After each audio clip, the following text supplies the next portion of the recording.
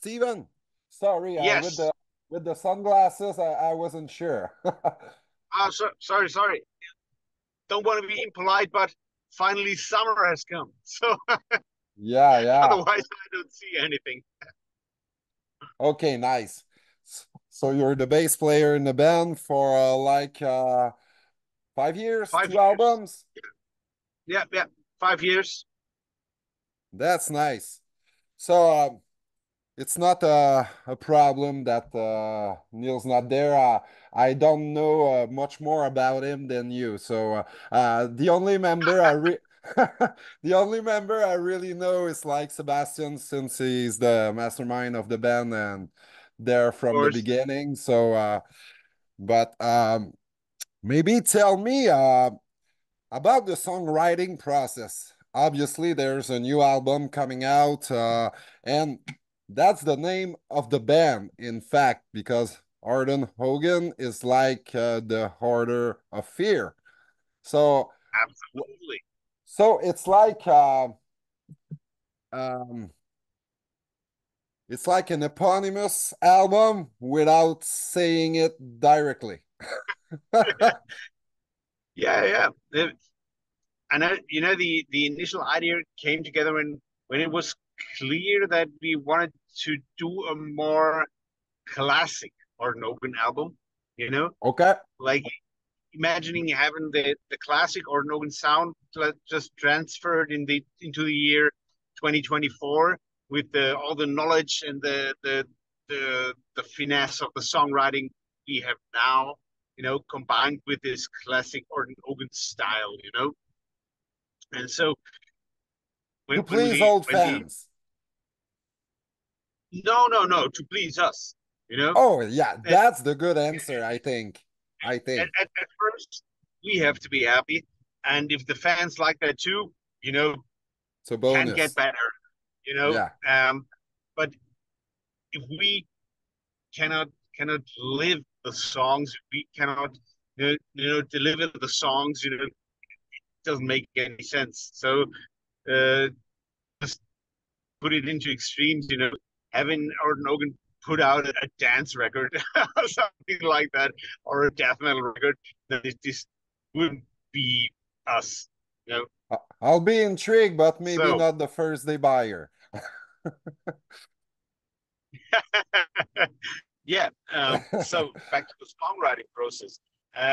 Once we had the more or less the direction set, we just let me tell the story. We tried to write some Orden Ogan songs, but everything that came out was like we collected all the ideas in just some online groups and stuff, and everything that came out was like okay, you know.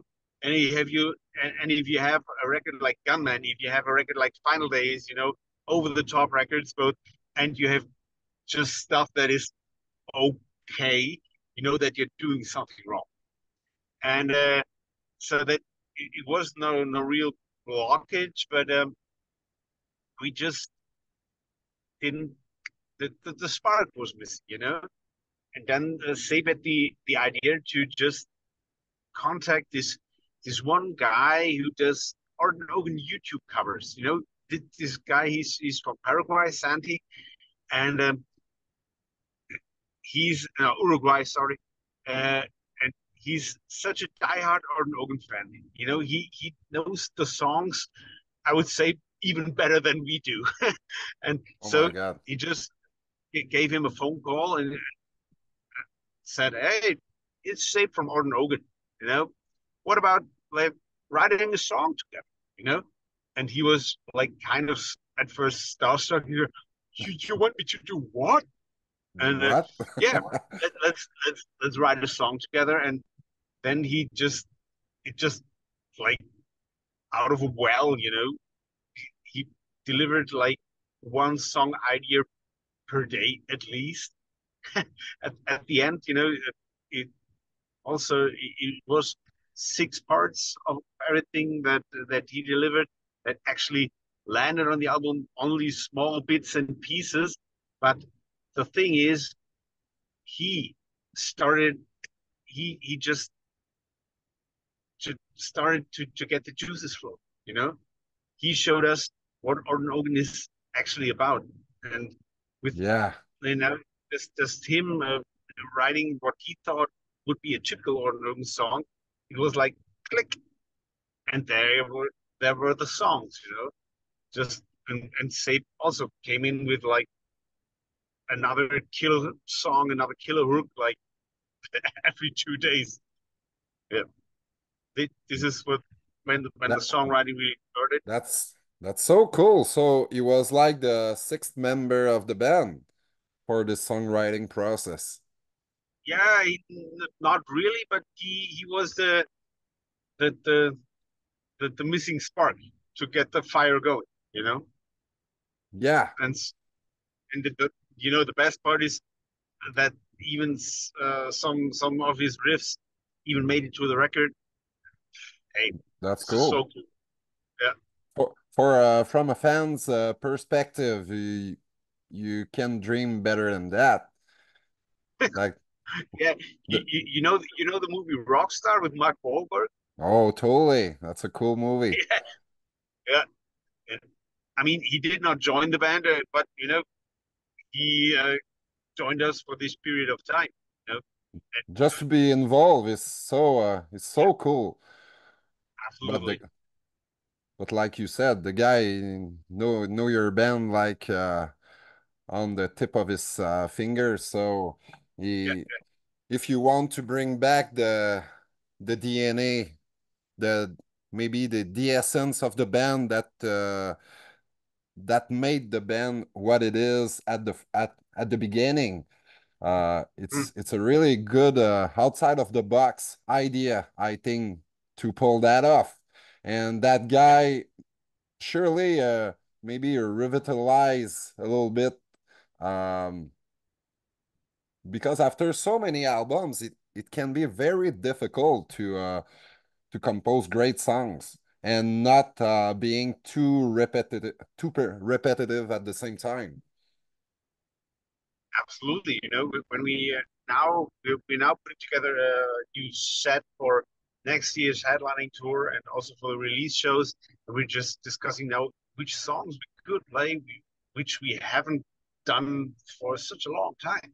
You know, and then looking back, it's I, like, hey I man, love that. we're playing the same songs for uh, years now, and we Yes, always and forget that there's so many great.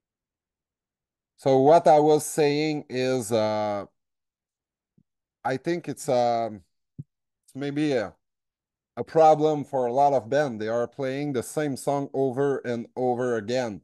So if you have the chance to see the band just once, it's cool. You see all the songs maybe you wanted to see. But if you're a real fan and you're going to a lot of metal shows and the band is always playing the same song, you're like you get bored with their set list. And I think I don't understand as a band why you will want to play always the same song. I know maybe it's easier and it for a performance point of view, you get really better at playing always the same song, but uh, it's more challenging to try to and more funny to try new songs. And I think it's a great idea you had to involve these fans into the set list you will play. Yeah, you know, of course, there are always songs we have to. You know, you will never hear an Orden Ogan show without things we believe in or Gunman. You know, those are standards. Yeah. We have to do that.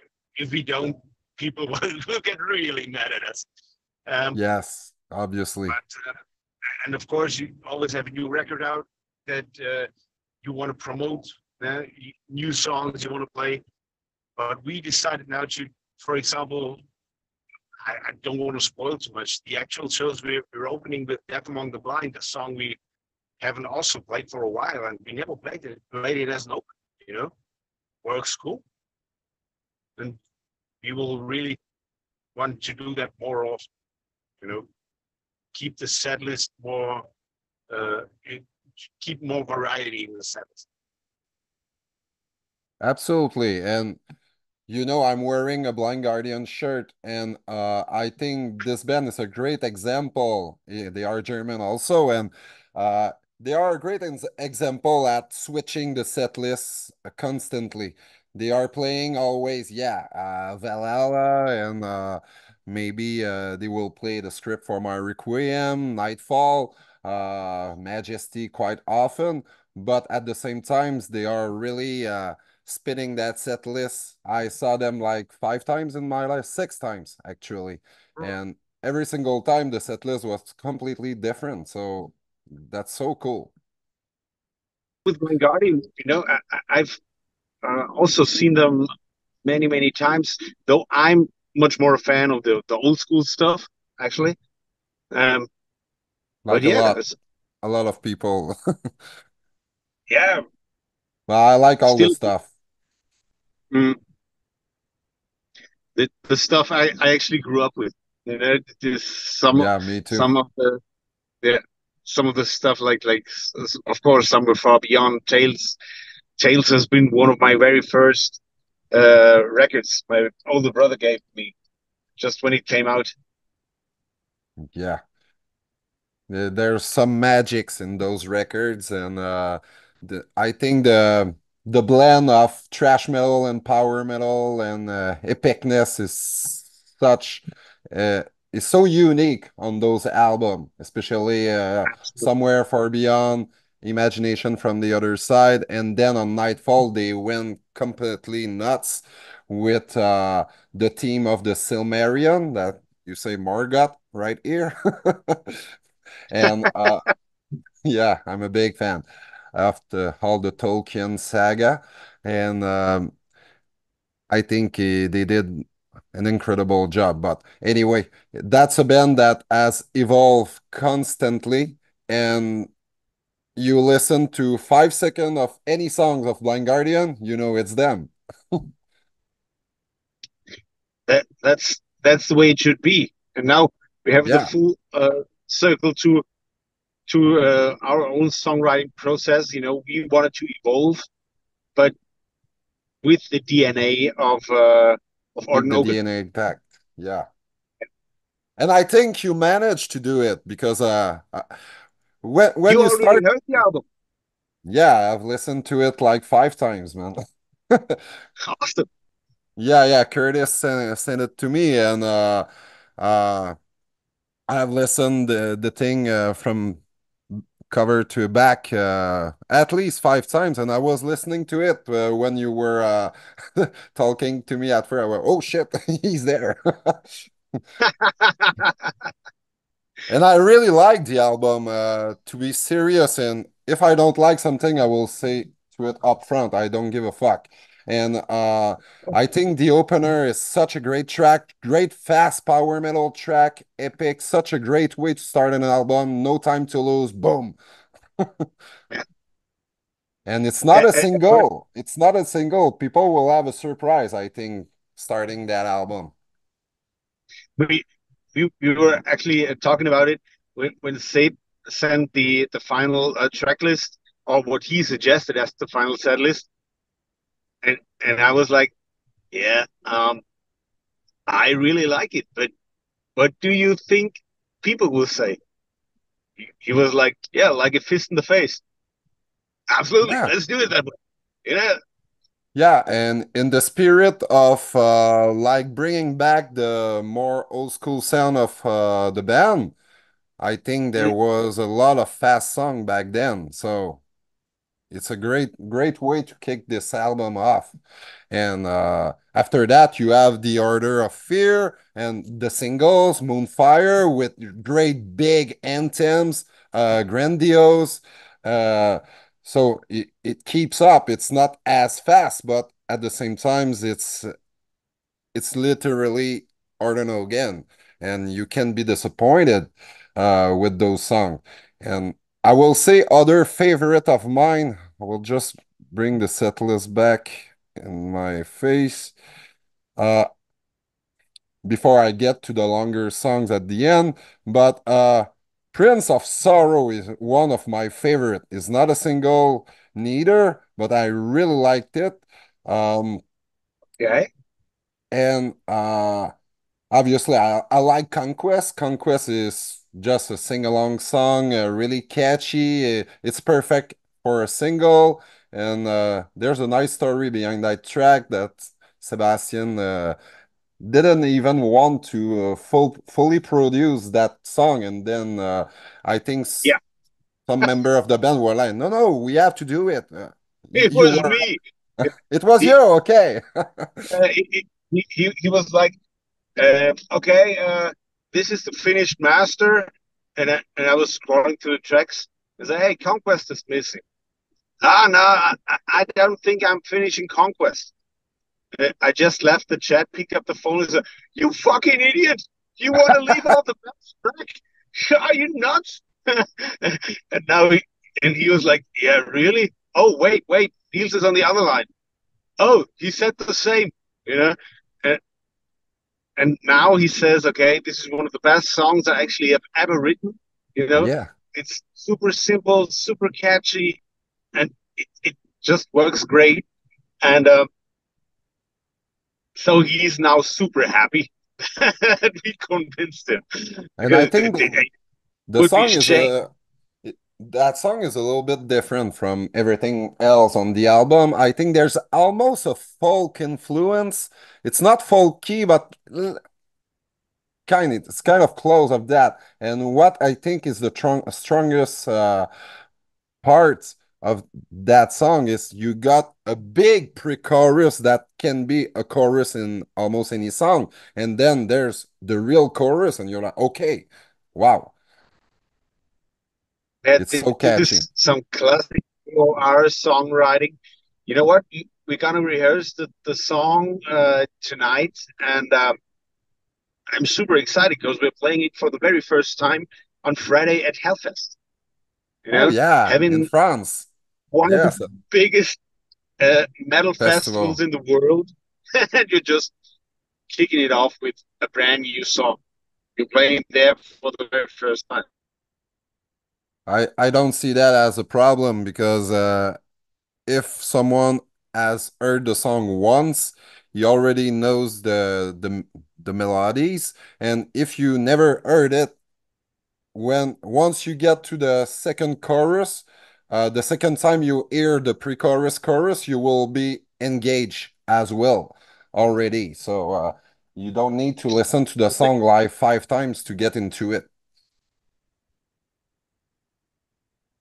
So okay, so and what I was surprised when I received the album is the last three songs. You have, yes, an interlude, but you have a 7 minute songs and a 8 minute songs to close that thing off. And I was super excited since I love progressive music. I love longer songs, and I Mhm. didn't know what will be the direction for those songs. But I have to say it has a crescendo like in the last one, The Long Darkness. It starts more mid-tempo, and then there's a riff at the middle that changed completely the direction of the song, and I was like, oh yes, okay, let's have some surprises. How do you like those songs, the longer one? Uh, I also was super surprised when I heard the final demo, you know, and I was like, okay, this is something we haven't done for a while, you know, uh, and also we were questioning, want to do something like this, and yeah, why not? You know, bring back the epicness. So we have almost like two parts of the record. You have the epic finishing, and you have also the catchy melodish stuff at the beginning. You know, so there should be Mm. something for everyone, but it's still, you know, it still works together as a whole, right? Oh, totally. It doesn't feel like it's another band or another record from the Absolutely, you same know, band. It fits. It's just longer development, yeah. but And it's when still I when I very catchy. when Seb brought back the idea to include these two older songs, one was from an old demo he now reworked, and the other one was a leftover from Gunman. He was like, "You think we really can do that?" Yeah, absolutely. Great songs. Let's do it. It's time that people hear it. Yeah, for sure, because Gunman is such a great record. Even the leftovers are great songs. Absolutely. And sometimes a song needs times to get its full strength Yeah, because, absolutely. yeah, you revisit it like a couple of. Do you know the band Theocracy? The American band Theocracy? I know the name of the band, but Anyway, uh, a song not that not the music. Matt is the singer and the songwriter of the band since the beginning. It was his brainchild. And he had a song, like a 20-minute song he wrote when he was at the beginning of his career, even before the first album. And then 20 years later, he decided to tickle that song. And finally, But it's on the last album. And I was like, what a fucking great song. And he has such a big story behind that song. It makes it even more magical. So I think sometimes the it needs a little bit of time to grow on you, and you don't know, but your brain is still working on that. and then yeah, you and then you have yeah. Because some, yeah, back then for Gunman, the time wasn't right. Now it was. So now it is. had And to carry it on. which song was it? Which one of the last two? Is it Anthem to the Dark Side or The Long Darkness? Uh, I, That was from Gunman. You're not sure? uh, Anthem of the Dark Side was the one from the demo, and The Long Darkness was initially thought for Gunman. I hope I don't mix that up. If I mix it up, save please don't be mad at me. Oh no. I will not give you shit for that. I have a question regarding the sound of the album. I think it sounds just great, crystal clear. Uh, and I think during the guitar solos, the tone of the guitar are like it feels sometimes like there's a keyboard harmonizing with the guitar, and it feels like almost a video game sound a little bit.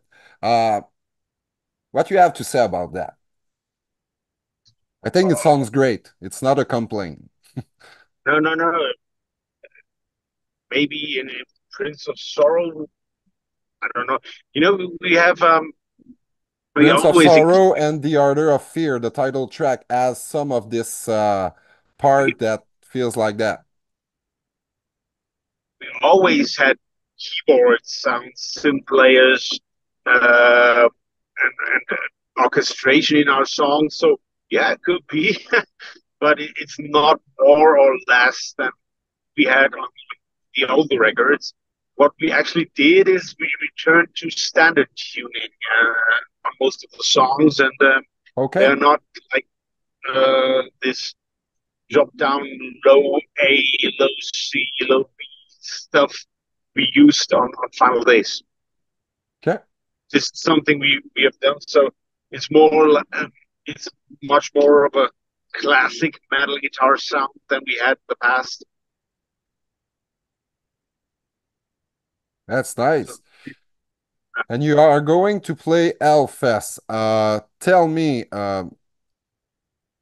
in the band, there's a lot of back vocals, obviously. Even it's really rare that you hear Sebastian's voice, just one of them. It's always there's layers of vocals. Uh, how live you will pull that off? Are you singing with him? Is there any backtracks to help him to sound a little bit larger? Uh, mhm. what's your take So on that? we have like two up to three backing vocals where we try to enhance. Zabe's vocal lines as good as we can, but we are no singers, and we of course cannot uh, imitate a His 40 voice. voice choir, you know. Yeah, it's And so impossible. yeah, we are using backing tracks for keyboards and orchestrations anyway.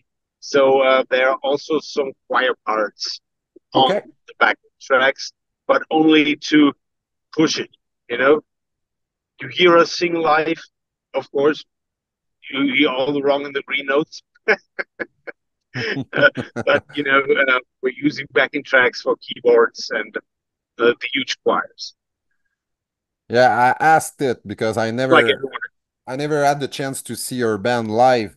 And I know, especially in power metal, it's always a big question. Are we bringing like backing track to make it feel uh, more like the version on the album, larger, or are we gonna try to help the singer the best we can to make it the best sounding possible? And we were talking about Blind Guardian. They are not using backing track on vocals. They are singing everything you hear. And but the vibe is so different than on the album. Sometimes it feels a little bit less epic, but it's more organic at the same time. Mm, So I think Orden Ogan live is much more raw than on the record, but we still wanted to create at least the same atmosphere the people know and people love from the record, but we try not to overdo it. You know, yeah, uh, totally. with some bands you have like uh, the feeling you're just listening to the same record you have at home.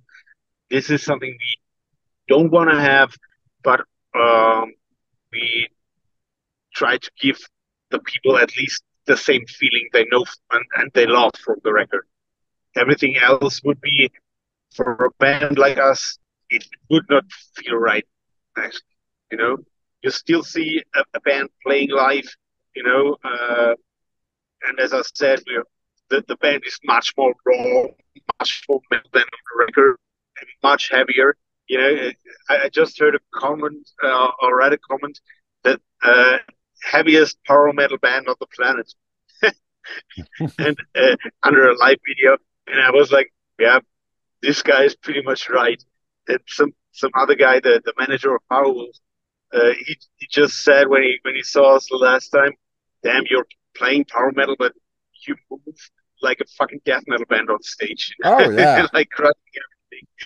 And I like that. this, this is actually the thing I want to give to the people. You know, they have to get a raw and good power metal band, but you know, It's the punchier songs live. have to be, of course, like they are. Right? That's We're not cool. punk rock. I love punk rock also. Yeah, me. I'm I'll, the I'll, punk rock band event. Yeah, yeah. I was at the punk rock festival 2 weeks ago and it was so awesome. Like with Mylan Cullen, Lagwagon, all those all and they played like Lagwagon played the album Trashed entirely and Mylan Cullen played same old tunes entirely. And there's one song from that record that they never played live actually. So it was like a first for them to play Mystic Reptile. And I was like, what the fuck? They never played that song. So okay, maybe last two question quickly. More for you. When do you have to leave? Do you have another interview like in 5 minutes or something? Yeah, something like that. Okay, we'll wrap this quickly. You're going to do some festival this summer. What will be Yeah. your dream lineup? You're going on a tour with four other bands, and you can pick any any of those bands. Even Metallica can be there. Okay, what will be your top lineup to go on tour? You know, in this festival season, a lot of dreams are coming true. On Yeah. Friday we're playing on the same stage as Machine Head. Oh, Who's nice. which is one of Pat's and my absolute favorites. And next week, we're opening at a festival show for fucking Judas Priest. Oh my So if God. you ask me for a dream lineup, it would be Judas Priest headlining, and then Machine Head, and then Yes. us. I Yeah, present you Rob Alford. yeah. I love Judas Priest. And the last album Uh, it kicks so much nuts. yes, such a good record. Oh And my God. we're Pure. all so starstruck. We're playing with Priest. We're playing with Priest. No, you're playing on the same festival, on the same day, on the same stage. Yeah, that's what I said. We're playing the Maybe We're you'll out. have the chance to maybe you'll have the chance to Rob or to Richie and all the Yeah, guys. I really I hope hope so. would love to meet Rob and boys. Would be cool. Oh, he seems really genuine, adorable dude. Yeah, only heard absolutely good and great things. So this would be something like a dream come true. Yes. Hey, I have a little game to play with you. I'm showing you a cover of an album, and you say to me, is it a banger or a stinker? Because they are like controversial albums. So, Running Wild, Masquerade, do you know that album well? Of course, great record. Though Great though record. I like I think it's one of their best, but it's really underrated. A lot of people are complaining about that album, and I never get why. no. I like Black and In more, and Yeah. Black and In was actually also the first time I've seen Running Wild live, and I also saw them on the Masquerade tour, but I Oh, like wow. Black and In still more. Nice. I like that band so much, especially the 80s and 90s stuff. What's next? Sonata Arctica Unia. That's very controversial. So I really like the first two Sonata Arctica records, and I've been with them on tour with my former band. And they're super nice guys, so I would never say anything bad about them. But that record is not my cup of tea. Okay, that's a stinker. I think the first four album are incredible. First two even more, but that album was maybe a letdown. But they tried something different, and I fully respect that. Uh, it's more progressive, but less melodic. I think less catchy.